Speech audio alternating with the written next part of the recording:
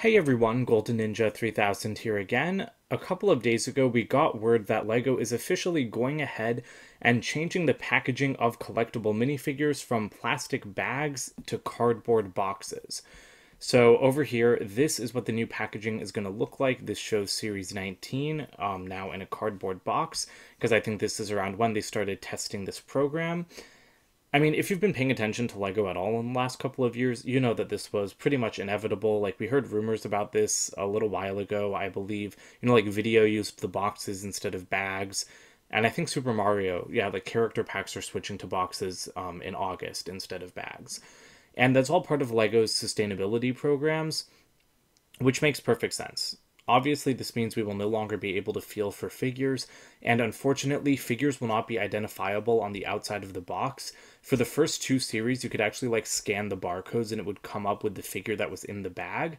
And I do think Lego needs to reintroduce that. Lego's absolutely going to suffer if there's absolutely no way for you to tell what you're buying.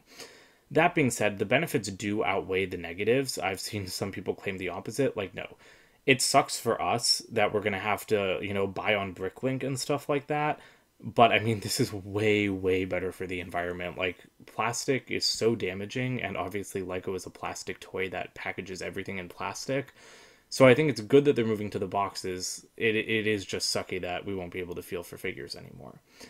They have tested out a couple of different options. So this is a prototype of the actual thing that they settled on. I don't love this, to be honest. I find it to be very boring, just the square printed shape and then the little box at the back. They were exploring multiple other ones, and I think we've got some images back here. I'm on Jay's Brick blog today. I really like Jay's Brick blog. I just don't usually use it for news videos. But here we go. So they were exploring the paper bags that apparently we're going to start seeing in Lego sets. Side note, I mean, I'm always going to rant about that, but Lego said we'd start seeing those in 2021, and they've started including pamphlets in sets this summer saying that you'll start seeing a mix. But I still have yet to see anyone find a paper bag in a Lego set besides the Ninjago City employee gift or Ninjago Temple employee gift from 2021. So I think that's kind of stupid of them to keep promoting these sustainability efforts when we still haven't seen any of it and there's no clear information about when they're starting. And speaking of when things are starting, the new minifigure packaging will start rolling out in 2023, so not this year. So Series 23, I guess, will be the last series in blind bags. But basically, Lego said they didn't do paper bags because, larger pieces ripped through the packaging. I understand that, they have started putting stuff like entire dolphins into minifigure bags now. So I get why they didn't go with the paper bags, but I think aesthetically that would have obviously looked the best. Option two, I think I actually like this one the best. The little minifigure head. I think that is so perfectly Lego-like, and it's just really cute. I really wish Lego had gone with this because I find this to be a lot more unique than just a regular cardboard box.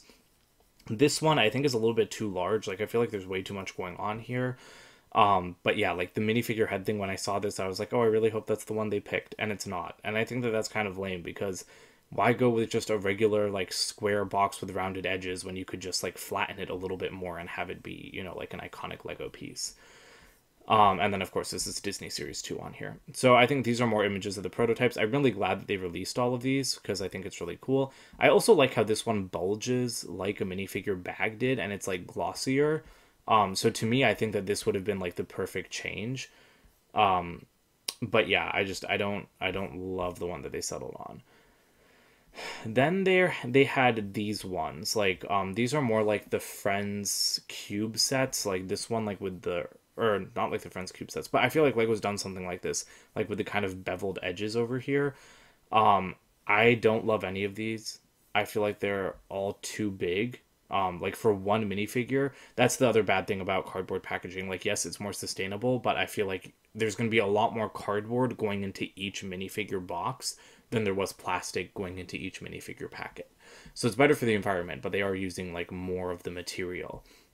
And so that's why I don't like these ones. They just seem way too big for a single minifigure. You could fit a whole poly bag in here, so I don't really think you need that. And the same goes for these. This one is a lot like the minifigure packs that you get in Lego stores, just without the plastic part, and of course it's much smaller. But yeah, this also I think would have been way too big, which is why I think just the head would have been perfect. This is pretty much just exactly the video box, which was kind of boring in my opinion, and the other two are basically the same thing as well. And then finally they have these, and I believe, okay, no, so I think the friendship boxes, I think they do come in this package, but then inside them, like the blind bag animals are packed in like kind of pillow shaped boxes like this. I also don't like the pillow shaped ones. I think that these would look really awkward on a shelf and they wouldn't like stack together well, which I do think is another important part of, you know, being able to line these up on a shelf. So yeah, overall, I don't like many of these. Some of them look better than others. I don't like any of those. I don't like any of these. I really think that the minifigure head was the one Lego should have gone with because it's just so much more interesting than the flat regular box that they chose. Like, I just, the more I look at it, the more I just wonder why they didn't do it because it just looks so perfect. But yeah, other than that, nothing here is going to change. There's still going to be 12 minifigures per series. There's still going to be 36 per box. So I guess those boxes are also going to get a lot bigger because they have to fit, you know, like all of these cardboard boxes now instead of just bags, which are a lot easier to put together. I actually don't mind this one either. Again, this is just kind of weird to me because it doesn't really look like, it's not like, it doesn't look like a shape and it doesn't look like Lego either. But yeah, this one is absolutely the winner. I would really, really love to hear from a designer why they didn't pick that. But anyway, that's a pretty in-depth analysis of my thoughts on the minifigure box change. Let me know what you guys think about this in the comments below. Again, I think it's justified and long overdue. I'm glad they're doing it. But I just really wish that in the future, they said they could change this in the future, but I just really wish that we could like scan the barcode like you used to be able to do in 2010 and find out what figure is in there because I don't really want to buy everything on Bricklink going forwards. So that's it for today. Don't forget to comment, like, and subscribe, and check out my website, goldenninja3000.com, and I'll see you guys with more videos soon. Bye for now.